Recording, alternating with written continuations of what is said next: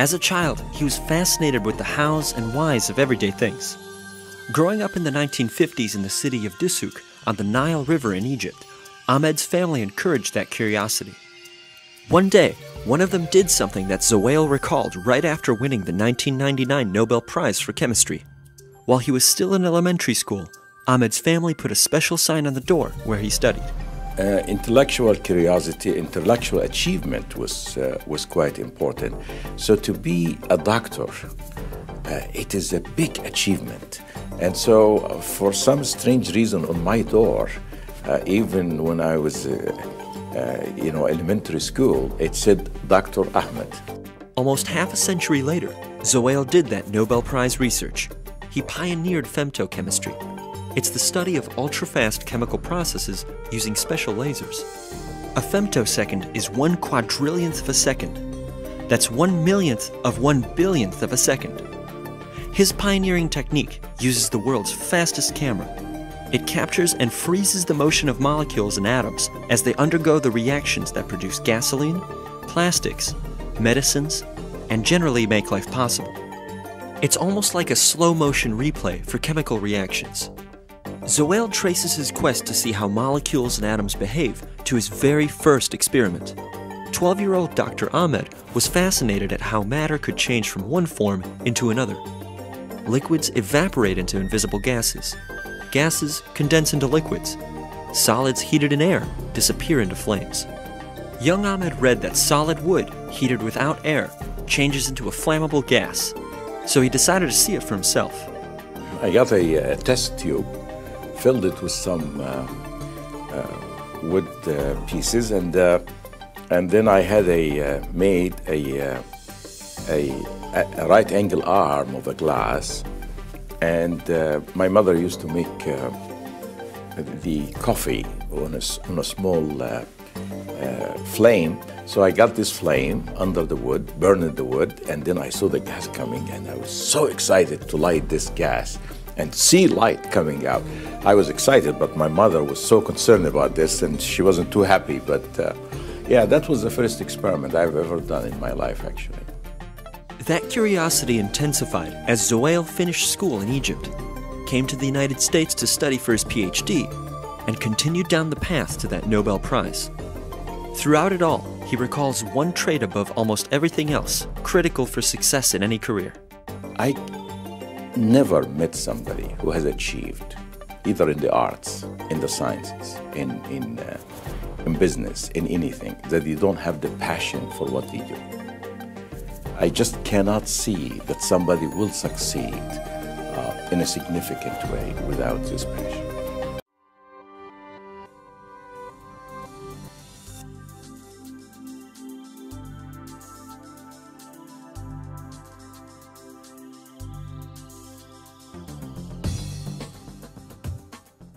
At the entrance of a car factory, there are piles of steering wheels, tires, windshields, fenders, and other parts. At the exit, shiny new cars ready to drive away. How did those parts get put together to make a car? Imagine not being able to see the assembly line, or change it, or even control it. If that was the case, we would never be able to produce better cars. Before Ahmed Zewail, chemists were in that same situation. Chemists are scientists who make life-saving new medicines, develop new sources of energy, and invent materials to build smarter phones and more powerful laptops.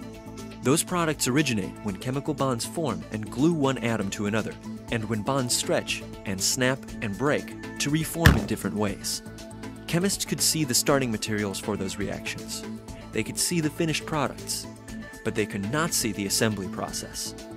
Seeing those events and understanding them gives scientists the ability to control chemical reactions, control them in ways that produce better products. These events were invisible because the elementary steps of chemical reactions happen very quickly, in femtoseconds. A femtosecond is fast. It's 1/millionth of 1/100000th of a second. Imagine a particle traveling at the speed of light, 700 million miles an hour. If that particle traveled for 1 femtosecond, it would not even get halfway across the width of a human hair. For centuries, everyone thought that seeing a chemical reaction at the molecular level was an impossible dream. But Ahmed Zewail, A scientist at the California Institute of Technology in Pasadena didn't let that stop him. He won the 1999 Nobel Prize in Chemistry for proving them wrong. And Zewail just won the 2011 American Chemical Society Priestley Medal, the ACS's highest honor for his achievements in imaging chemical and biological events in both time and space. We have never seen chemical reactions before transforming from the initial reactants to the final product. As a matter of fact, as a student, we were taught that the area in between, which we call transition state, is a black box. We used to put a question mark on nobody, because it's fleeting. It's a very fleeting moment in the life of these molecules. So from a fundamental point of view, this was very important. Can you uncover this black box? Can you see what's inside in terms of understanding why reactions go to B and doesn't go to C? Zewail developed a technology known as ultra-fast motion imaging, using what is basically the world's fastest camera to see atoms doing their thing. Well, actually, first we have to freeze them in time. So we take actually, just like you're doing with the camera right now, we take a frame by frame, and then we do a slow motion picture by having these frames all together at speed more than 30 frames per second, so you can fool your eye. And as such, you can see a continuous movie. For example, if you think about pharmaceuticals, if you think about all enzyme reactions, if you think about so many of the chemical reactions that actually are the basis of our life, we don't really understand fully why they yield the product that they yield. And so this is the heart of chemistry and biology. Materials also, I mean, you can, even we have shown, and we and others, that you can influence the outcome. But all of this, the beauty of it in our attempt to understand the fundamentals, and then you go to apply it in order to direct the course of chemical or biological change. Listen to those words. In order to direct the course of chemical or biological change. That's why Zewail's scientific research, the research behind the Nobel, the Priestley, and as many other prizes, is so important. It's all about control, the control of chemical reactions. Yeah, I think the key here is that you cannot control a process unless you understand it. That's the key. And so the whole field is based on the idea, if we understand the behavior of atoms in the course of reaction, we will be able to control them. Since receiving the Nobel Prize, Dr. Zewail has developed a revolutionary method of imaging matter.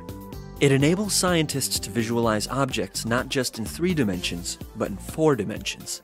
In doing so, it unveils motions that occur at the size scale of atoms and over time intervals as short as a femtosecond. Dr. Zewail named the new technique 4-dimensional, or 4D, electron microscopy. It promises to have sweeping applications in medicine, electronics, and biological research. Zewail and other scientists predict that the research that won the Nobel Prize and the ACS Priestley Medal is leading to an era of laser-selective chemistry. It's an era in which chemists become like maestros, waving a baton to conduct a symphony orchestra. But chemists will use laser beams to orchestrate chemical reactions, manipulating chemical bonds. Under their direction, those reactions will produce the new medicines, new fuels, and new materials that will give people longer, healthier, and happier lives in a sustainable society. Welcome to today's explorations of the future of science and its impact on society, celebrating the quintessential scholar and citizen, Ahmed Zewail. Ahmed has had influence and impact both in science and also in a societal way. His remarkable scope ranges from exploring the minutest interactions of particles to engaging the complexity of global politics and culture. Ahmed is someone who never has average goals. If he's going to try something, he's thought critically about the importance of the problem. He has been able to watch reactions as they occur on the time scale of 1/millionth of a billionth of a second. The Nobel Prize in Chemistry came in 1999 for his development of the field of femtochemistry, and everything changed. What do you do after you get the Nobel Prize. It's my choice, but hopefully it's a choice that will make an impact. At Caltech, you dream, and you dream big, and the sky is the limit. He gave me a title, The Future of Medicine. Are there ways to increase human longevity? The future of medicine will include us trying to fight off the ravages of age. The battle for basic science will never be won, but clearly it must be fought in every generation. What we thought was that the basis of wealth and the ability to build wealth over time was natural resources. Turns out the basis of wealth is people. Now, I'm sure that when you were young and were learning to do things in the kitchen, that your parents told you that you should never, ever, ever put a closed container of liquid into the oven. Whoa! Oh, fantastic! What are the grand challenges in quantum information science? It's to build complicated quantum systems from the ground up. By doing that, we will realize in the laboratory physical systems that just have not existed in nature before. When you think about it, it's absolutely amazing. How did it start from those particles? And here we have this beautiful world which is around us. And the most important part is after all that evolution, we got Ahmed Zewail. On behalf of Caltech, we have gotten a gift, which I think is unusual. It's the only book published by Benjamin Franklin during his lifetime. It's a measure of the respect he had for his science and his effect on society. I'm so touched, I don't know what to say. For President, the Provost, my friends, my colleagues, and you all, I have been very fortunate to spend 40 years at this great institution. Thank you very much.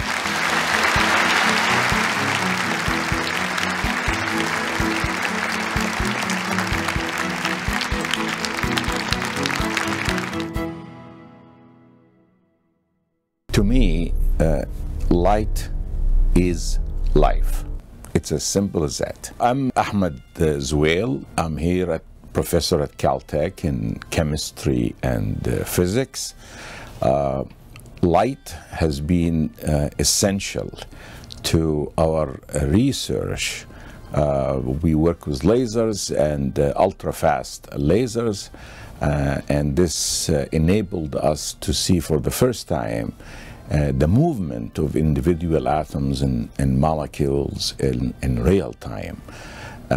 As we shall see from the coming year celebrating the impact of light in our life, it is everywhere. On the human scale, light is the one that makes us see and understand and comprehend the beauty of nature. I wouldn't say it's even applications of light. I would say light is in the fabric of our life, and so it is really important, and I think this was a very good decision by the UN and UNESCO to celebrate next year the Year of Light.